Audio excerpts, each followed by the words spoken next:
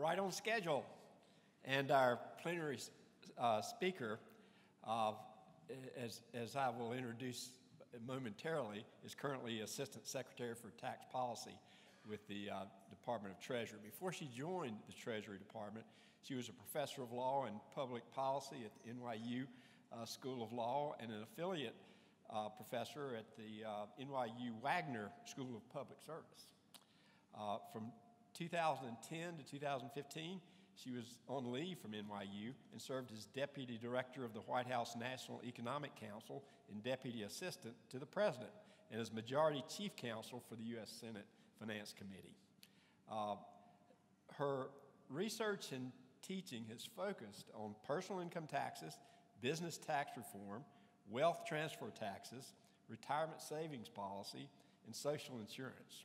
Before joining the NYU faculty in 2005, she was an associate at Skadden Arps, Slate, Meagher & Flum, and before that, director of community affairs for a New York State senator and a client advocate for a social services organization in Brooklyn.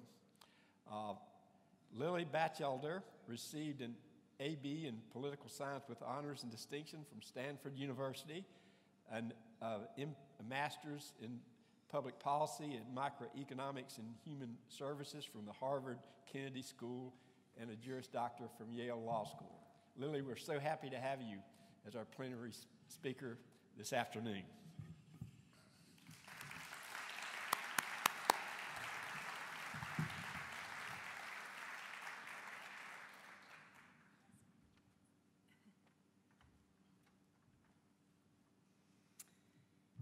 Thank you, Wells, for the kind introduction, and that's an extraordinary group of people to follow. So thank you to particularly the award winners today for your pro bono service. Good afternoon, everyone. It is wonderful to be with you here today. I want to thank the ABA Tax Section first for the privilege and honor of speaking to you. It's really a joy to be in person and to be able to see so many colleagues in the tax world. So today, I'd like to reflect on this, what I think of as unique moment in our history of the U.S. tax system, and talk about some of the key priorities for the Treasury Department and Office of Tax Policy in the coming year.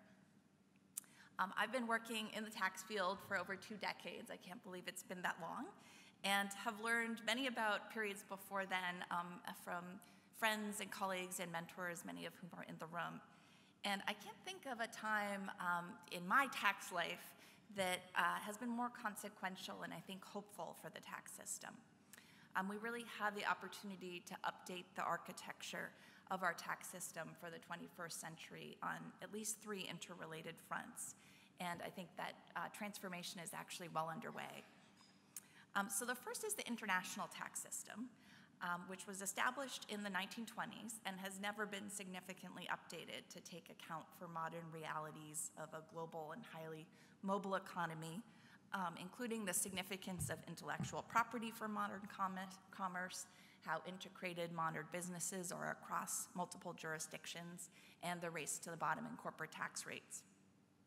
The global minimum tax, which I'll talk about in a bit, and is already in the implementation phase, is doing just that, and establishing a modern global tax system that will help level the playing field for U.S. businesses while protecting U.S. workers and American families.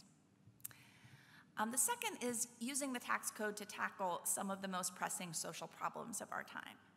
And as everybody knows, tax expenditures have long been used to advance social policy, often in clunky, and as Stanley Surrey, the first Assistant Secretary of Tax Policy, always said, in upside-down ways.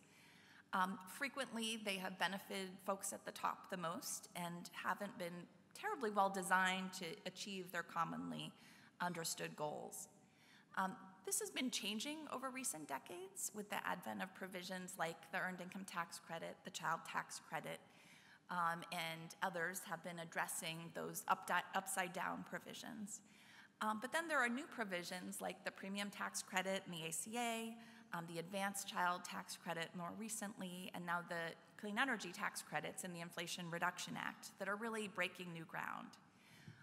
They are taking seriously the expertise of non-tax experts They're delivering tax incentives and credits in novel ways that can really augment their effectiveness, whether that's at improving health outcomes, reducing child poverty, or catalyzing investments to combat the climate crisis.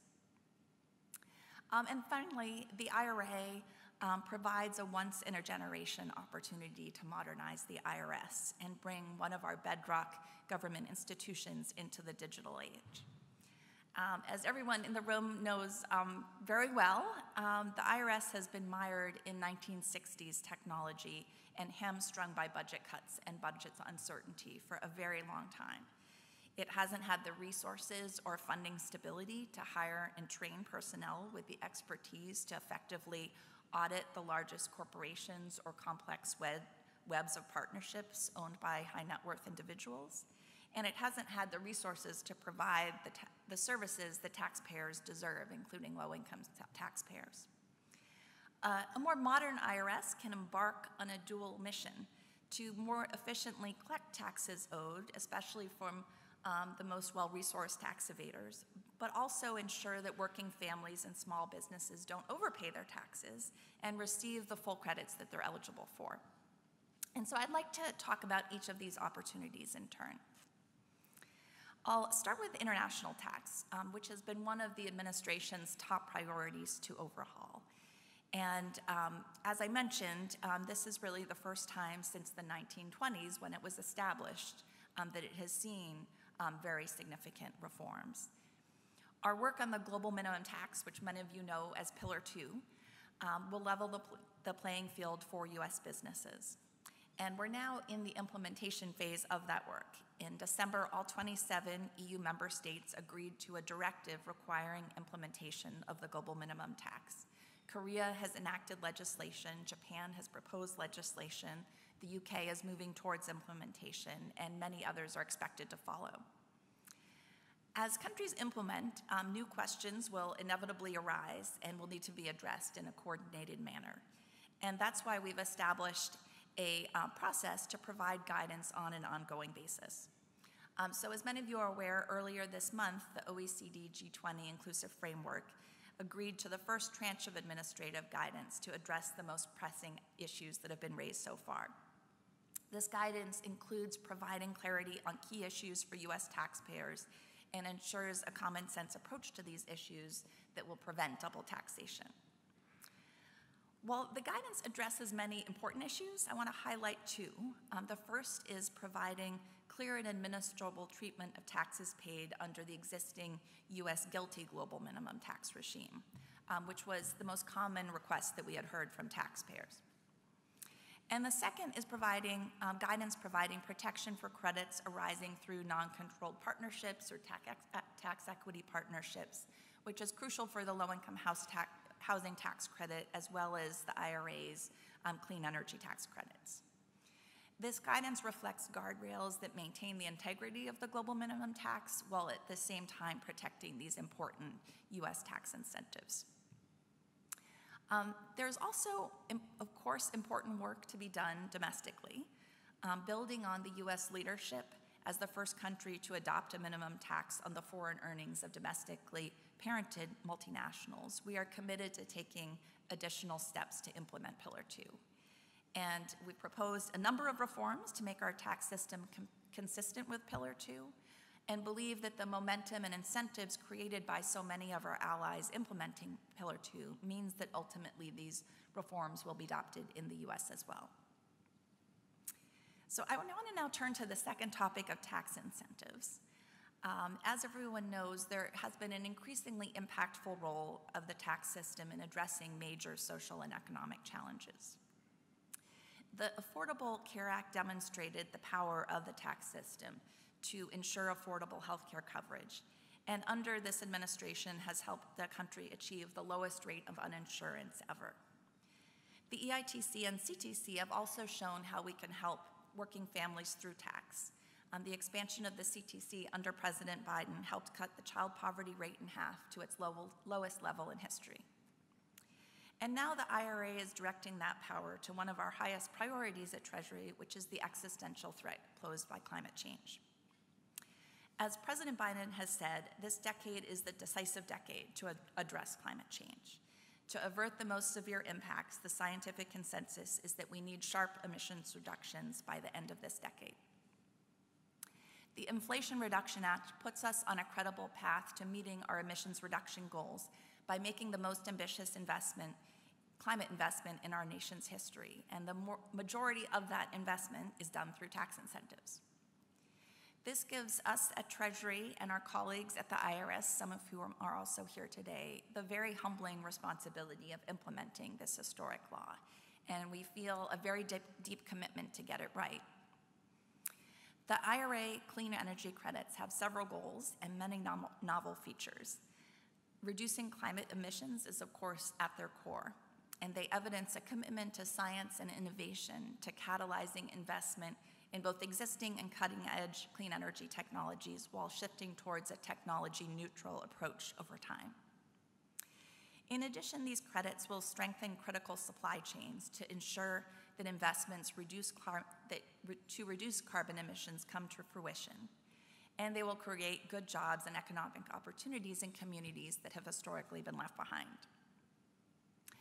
Like the ACA and Advanced CTC that I mentioned earlier, these clean energy credits also include novel delivery mechanisms, including elective pay and transferability, that will boost their impact. And as a result of all of this, the IRA is a challenging law to implement. Many of its provisions are not only new, they introduce new concepts into the tax code and tax administration. Some require very deep scientific expertise. And as a result, this has really been an all-hands-on-deck effort at Treasury and IRS, but also working closely with colleagues across the federal government to bring their vast expertise to bear. We've also been engaging with stakeholders and have had numerous meetings, a number of stakeholder roundtables, and are reviewing over 4,000 comments received to date to inform our guidance in rulemaking. The law's climate and economic impact is already being felt. Since the IRA passed, companies have announced over 90 major new clean energy projects, representing $90 billion in new investments in critical areas such as batteries, solar, wind, and electric vehicles. I just saw a new one show up and an alert on my phone this morning. We are working around the clock to ensure that the law is implemented effectively and as Congress intended. And this means ensuring that eligible taxpayers know about the law's important provisions and have the ability to access them, as well as putting in place strong protections against fraud and abuse. In the less than 6 months since the IRA was enacted, we've made tremendous progress. We've completed nearly 24 guidance projects. And among those projects was initial guidance to ensure that we're creating jobs and building career pathways by triggering the climate provision's enhanced incentives if projects pay prevailing wages and employ registered apprentices. But we are still at the start of this journey. To meet our climate goals and achieve the IRA's full potential, we'll need to catalyze trillions of dollars in private investment over the coming decade. And that's why we're hard at work. I see some colleagues who I know have pulled all-nighters this week to issue guidance and provide the clarity and certainty that will enable even more investments to move forward. So while I'm on the topic of the IRA's tax provisions, I also want to discuss the IRA's corporate tax reforms, which enhance economic fairness and help pay for the cost of these incentives. In recent years, many of the largest and most profitable corporations in our country paid no federal income tax while reporting substantial financial statement income. And while book income and taxable income are different measurements used for different purposes, they are both intended to measure income, to measure economic income. Historically, though, corporations have had an incentive to reduce or eliminate taxable income while maximizing their financial statement income. And this has had damaging effects on the accuracy of both systems and have led to paradoxical results where we see sometimes highly profitable corporations reporting losses to the IRS. The corporate alternative minimum tax is changing this by imposing a new 15% minimum tax on the financial statement income of corporations with 3-year average financial statement income over $1 billion. And the IRA also includes a 1% excise tax on stock buybacks by the largest public corporations. This new tax, we think, will reduce the tax advantage for stock buybacks over dividends and result in a more balanced treatment of distributions. And will also increase U.S. tax receipts from foreign investors who do not pay U.S. capital gains taxes when they sell stock, but do pay taxes when they receive dividends.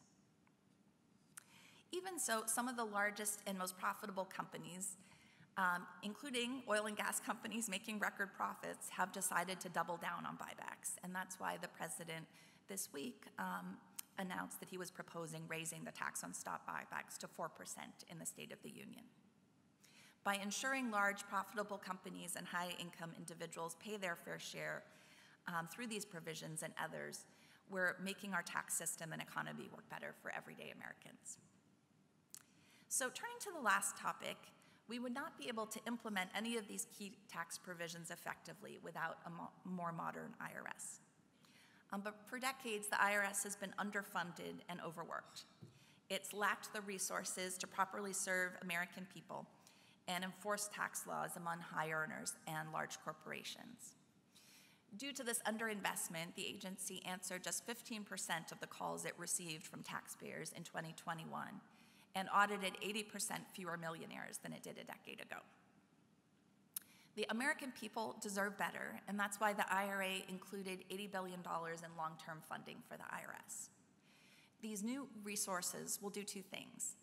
They'll dramatically improve the customer service experience for the American people and ensure that high-income and corporate tax evaders pay the taxes they owe. And this more balanced tax administration will not only cut down on that tax evasion at the high end, but ensure that individuals and businesses receive the proper amount of credits and deductions that they're eligible for. This will result in people's lives improving and increased confidence in the federal tax system, which in turn will result, we hope, in increased voluntary compliance. While these improvements won't be complete overnight, taxpayers can expect to feel some real differences during this filing season. So I want to provide just a few examples. We, by which I mean the IRS, are significantly improving phone service. So as I mentioned, during the last filing season, they were only able to answer about 15% of calls. Since the IRA's passage, they've hired 5,000 customer service agents to respond to inquiries, and we're already seeing the results of this investment. A report issued just yesterday showed that in the first 2 weeks of this filing season, live IRS agents answered 89% of calls, and when automated assistance was included, they answered 93% of customer calls, which is a demonstration of how they're really modernizing customer service. Another example is IRS taxpayer assistance centers, which have been massively understaffed and under-resourced. And that will soon change. We expect to triple the numbers of Americans served at them to at least 2.7 million. The funding will also help bring the IRS into the 21st century technologically. The IRS is rolling out new digital options for individuals and small businesses that will make tax filing easier to navigate and will save millions of Americans and small businesses time and money. And finally, they are moving forward with scanning millions of individual paper returns and have already made significant progress on this front. So since the 1970s, IRS employees have been entering numbers from paper returns into the agency's computers 1 digit at a time. This work is painstaking and time-consuming, and scanning will reduce this workload and bring the agency into the digital age. And I'm also reminded, because there were 2 references to Nina Olson already, of Nina Olson telling me as a young tax student, oh, all those records on the IRS are on tape. And I thought I didn't know what she meant. And then I asked her, and she told me she literally meant microfiche. So this is just another example of how this funding will bring the IRS into the 21st century. The long-term funding provided by the IRA will also enable the IRS to cut down on the tax gap among high earners, which is a fundamental issue of tax fairness. For years, the IRS has lacked the resources to effectively audit high net worth individuals and corporations. And together, these groups owe a disproportionate amount of unpaid taxes. In 2019, the top 1% of taxpayers were estimated to owe over 1/5 of unpaid taxes. And for those taxpayers who are unwilling to comply, the IRS will now have the resources to ensure that they pay the proper amount of tax. At the same time, Secretary Yellen has directed that the additional funding not be used to raise audit rates for small businesses or households making under $400,000 relative to historic levels. And in fact, we expect to find audit rates will decline for honest taxpayers once the IRS has the right technology in place. Finally, one of the department's top priorities is improving service and ensuring that people receive the tax credits and deductions for which they're eligible. To achieve goals like reducing poverty or improving health outcomes or supporting working families or increasing college enrollment, policymakers have increasingly been turning to tax credits. This has transformed the mission of the IRS. Now the IRS must help people understand and meet their tax responsibilities, but also help them avoid paying too much and missing out on credits that they're eligible for. So its goal now needs to be not just enforcement, but also accuracy. And that's why we're working with them to improve outreach and reduce frictions and barriers that prevent people from claiming credits and deductions for which they're eligible for. All of this work should and will be informed by research on what methods work for reaching underserved communities. So to provide one example, economists in the Office of Tax Analysis, along with some academic co-authors, looked at the effect of sending informational letters to individuals who had previously paid a penalty for lacking health insurance. And these letters explained the tax incentives for health insurance under the ACA. They found that among middle-aged adults, the letters resulted in one fewer death per every 1,587 letters sent. So that's a pretty inexpensive way to save lives. It's just 1,500 postage stamps. This research, along with much of what I've discussed, advances the administration's broader equity goals. In his first executive order, President Biden directed agencies to examine their policies and programs to identify whether and how they perpetuate barriers to opportunity. And our team at Treasury has taken that mandate to heart. We are investigating structural barriers to opportunities in historically underserved communities and are trying to better understand the tax system along a number of demographic characteristics.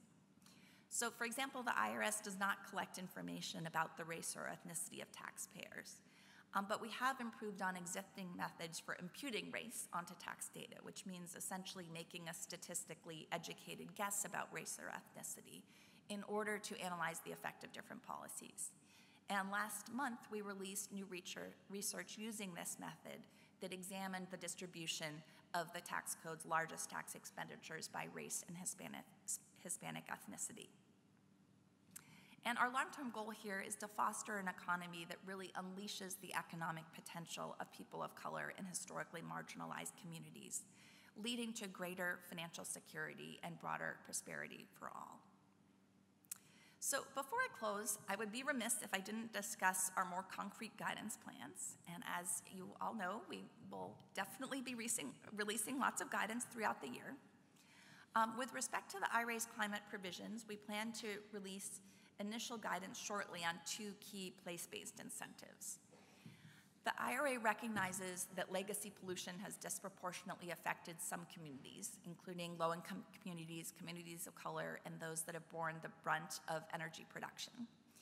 And so to accelerate clean energy investments in those areas, we'll be publishing initial guidance on the bonus for wind and solar investments in low-income communities.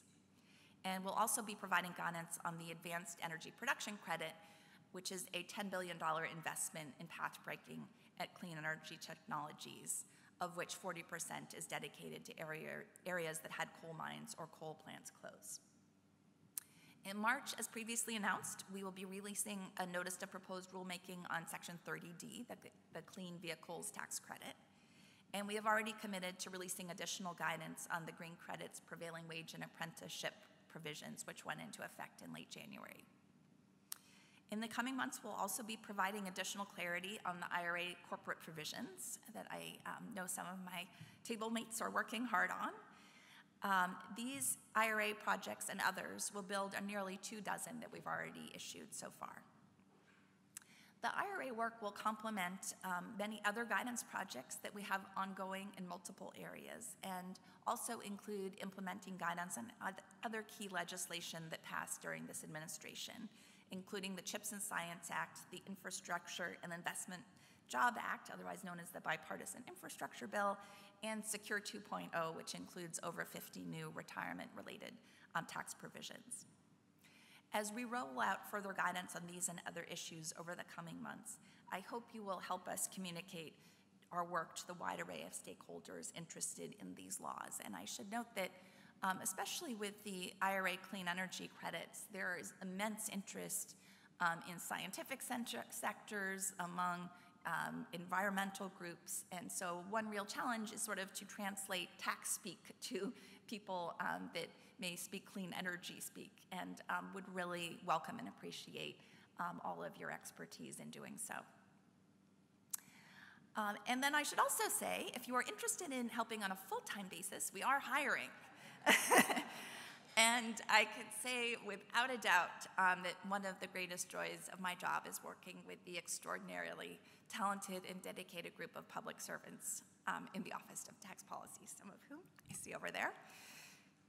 So in closing, thank you for having me today. It was really a privilege to speak to you. I look forward to continuing the conversation, and I'm so grateful for all that everybody in this room does to uphold our tax laws, including all of the incredible pro bono work and furthering good tax policy. Thank you so much.